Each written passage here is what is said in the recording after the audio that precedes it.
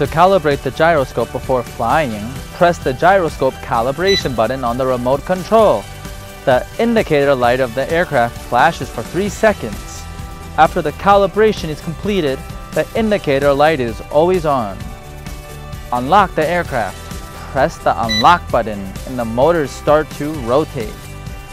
Press the unlock button again or push the left stick. The plane will rise and take off. Short press the return to home button.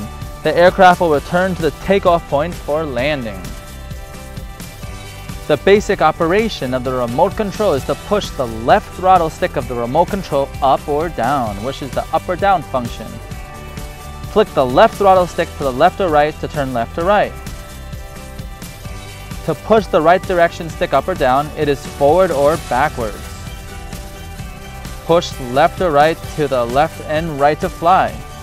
Press the remote control camera button to realize the camera function. Press the video button to realize the video function.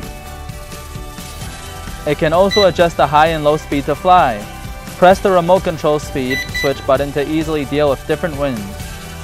So during the flight, you can push the gear on the remote to adjust the camera angle.